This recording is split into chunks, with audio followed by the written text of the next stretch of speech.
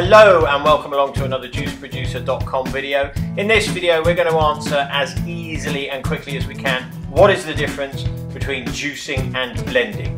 We're going to take two bowls of very similar produce, apples, carrots and spinach from the leafy green, and we're going to juice and blend the two bowls of produce. In these videos we've sped the juicing and blending action up to prevent it from getting boring.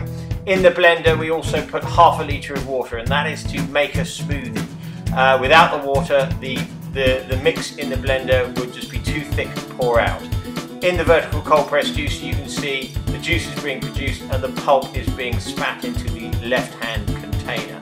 Now in our eyes, if you want to turbocharge your nutritional content, you need a juice extractor that will extract all the nutrition and spit out the pulp so you can enjoy a nice easy to drink juice.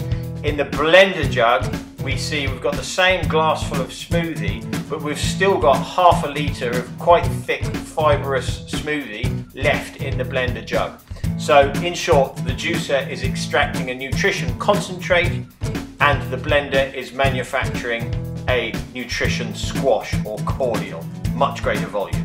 Goodbye.